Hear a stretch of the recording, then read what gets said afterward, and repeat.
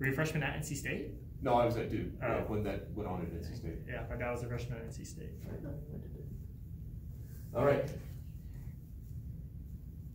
I was going to know some NC State insult, but I don't know your dad well enough to do that. Yeah. All right.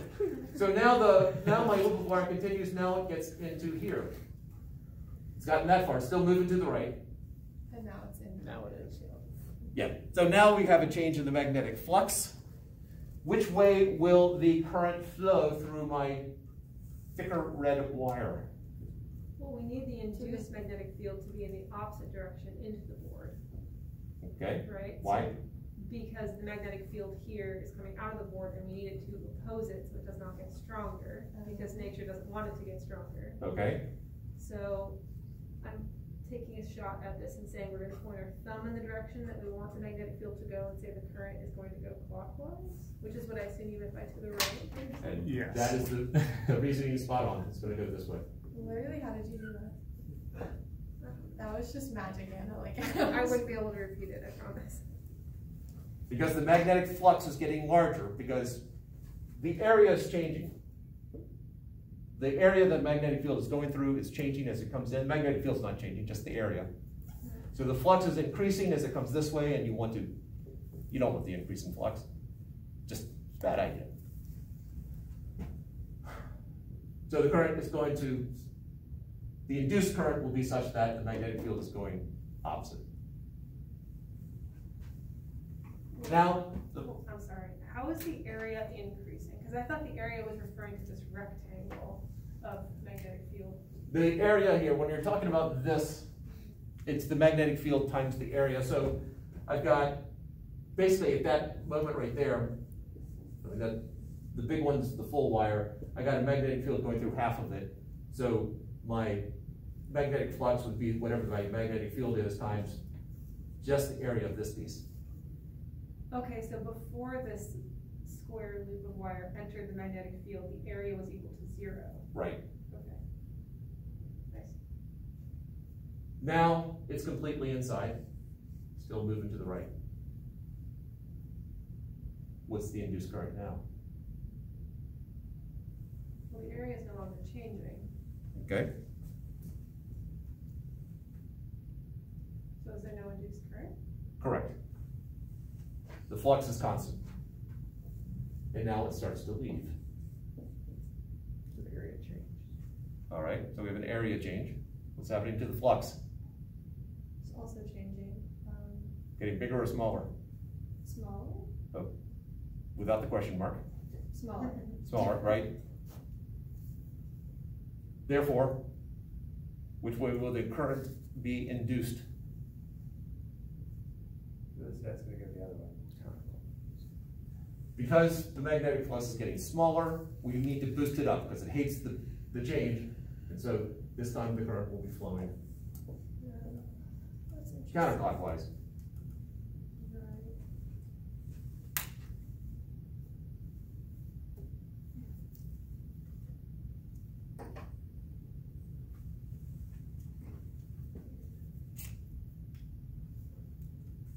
Questions up to here?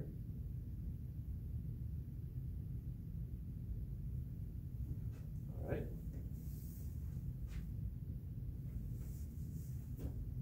Now I've got a giant magnet here. I've got a north end and a south end. And in between here, I have a loop of wire. This right here is just some sort of, we'll do it that way. Imagine a loop of wire that is attached, has something that can spin. So we can spin this. So first off, the magnetic field lines. Which way will the magnetic field lines act in the middle here? Towards each other. So. Opposite. Wait, no, it runs either from north to south or north or Oh. from south to north. I think north to south. Yes. External to the magnet, north to south. Internal to the magnet, it's going to flow the other way. All right, so the magnetic field lines are flowing this way. Where's my hula hoop? There it is.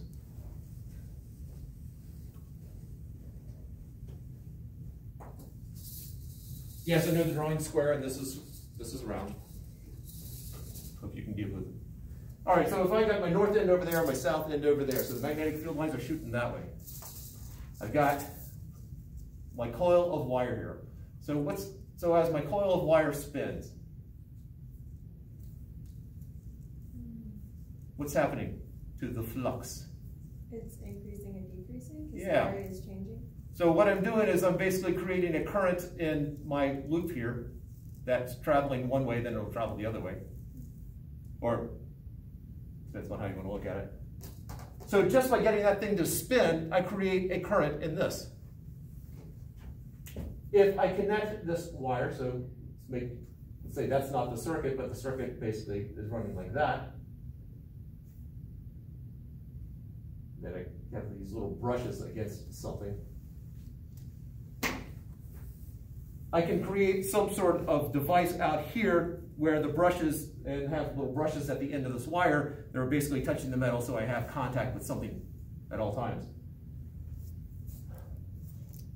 What happens is that I can basically create current. Well, I am creating current. Basically, I can create current that's going to flow one way, and then depending on how this is set up, I can have it flow one way, then the other way. One might even say that the current alternates. This is the basis for alternating current. I change how this is connected up here, and then I can have the current always go in the same direction. Direct current. In the US, and actually in Canada, the current as it flows, the current basically, if I plotted current first time, the current is flowing like that. Flowing in one direction, stops, then flows in the other direction. In Europe, they have a different coupling system there. Basically, that's the way it works.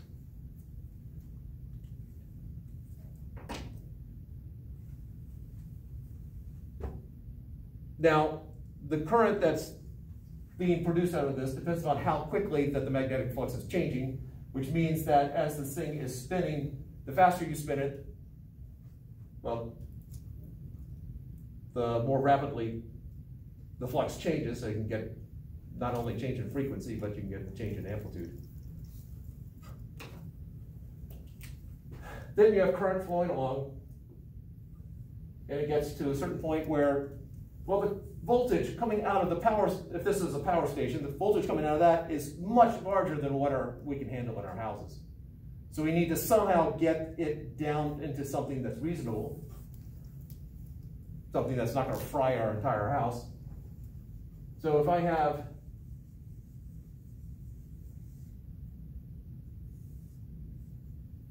a device here where the current's constantly flowing back and forth, and then I have another device here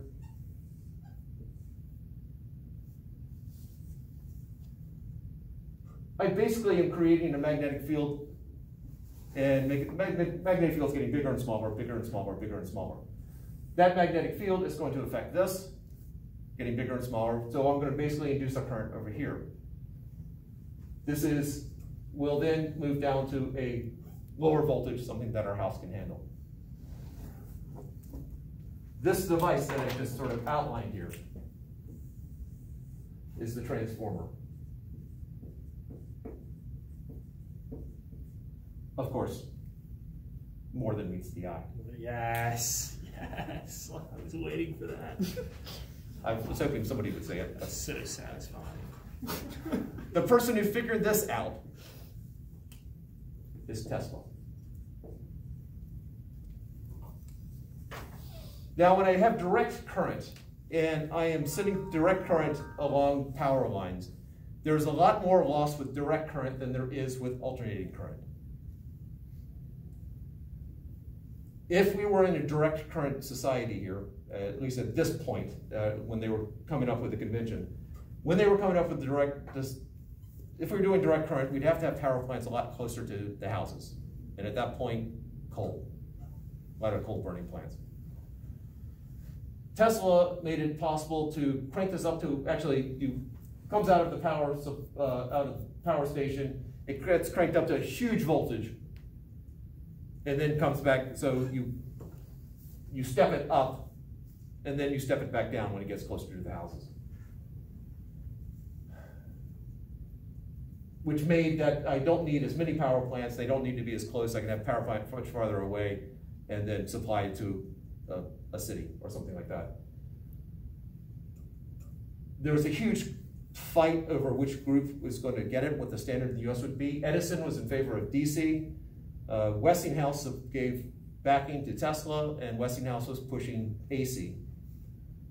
And one of the things Edison did to try to get people off of wanting to do alternating current was, there were a couple of demonstrations where he electrocuted, I think an elephant got electrocuted. He wanted people to associate death with alternating current. Oh my God. So he electrocuted an elephant? Yeah. Okay. That made people like Poor it. elephant. This actually happened? Oh, yeah. That's so sad. And ultimately, there was this big bid for the Niagara Falls power plant, and Westinghouse ended up winning that one, and that was basically the last stake in the heart of DC for this country. And then Westinghouse exploited Tesla, and Tesla died of poor man. Yeah. But we got a unit named after him. So, really, Yeah, there's those unsung geniuses. Well, I guess he is praised, but there's also the guy who invented touch-tone telephones. Also did, see, also the guy who did the modem. And there was like 4 major inventions that was created by this inventor, who also died penniless, but I can't think of his name.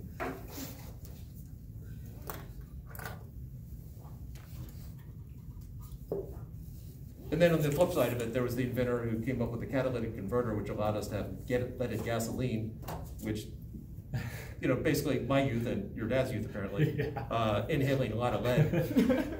Road rage. Yeah, and was the same guy who figured out to use Freon in refrigeration units, which has depleted some of the ozone layer. So he's, the guy, I can't think of his name either, credited with having done more damage to the environment than any other single person. Wow. What a life. I like to see it. Anyway, on that cheery note, please don't do more damage than that guy.